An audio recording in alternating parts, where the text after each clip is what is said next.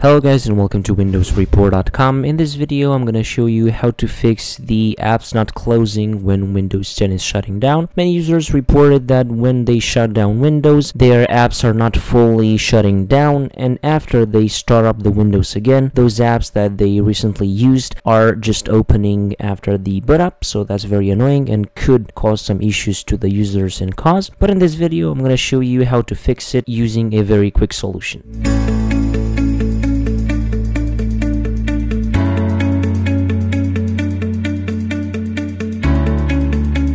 So what you're going to have to do, you're going to have to create a shortcut for shutting down your PC, and that shortcut will make sure with some commands that all the apps that are currently running on Windows 10 will be shut down after you close the PC. To create the shortcut, you're going to have to right click on desktop, go on new, and then click on shortcut. In the location of the item, you're going to have to type in this. You're going to have this in the description down below, so get it from there. Then click on next. You can leave the name like this, shut down, and click on finish. You want to change the icon, just right click on it and go to properties. After that, you're going to have to click on change icon, and here you're going to have to select an icon, let's say this one, apply and OK. And this is our shortcut. You can put it in the start menu, you can put it whatever you want, and you can use it when you want to shut down your PC and make sure that all the apps are fully shut down. So I'm hoping that this video helps you fix the problem. So this was the video, guys. Don't forget to leave a like if you enjoyed it, and subscribe to the channel with the notification bell activated so you won't miss any future